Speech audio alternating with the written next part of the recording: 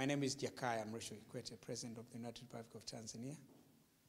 I'm undertaking an official visit to Sweden at the invitation of the Prime Minister. First, of course, I'm here to strengthen our bilateral relations. Relations are strengthened, advanced through exchange of visits. But also, in October this year, I will be leaving office.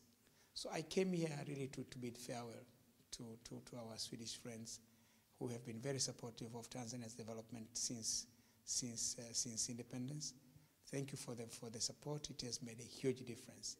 The other thing I'm here to do is to underscore the fact that we need continued cooperation, and this time the cooperation that we need should be in the areas of investments and trade. And one of the major purpose of my visit here is to reach out to the Swedish business community to look at Tanzania as an important destination of choice for their investments and trade. Work with us. Tanzania is ready to do business with you.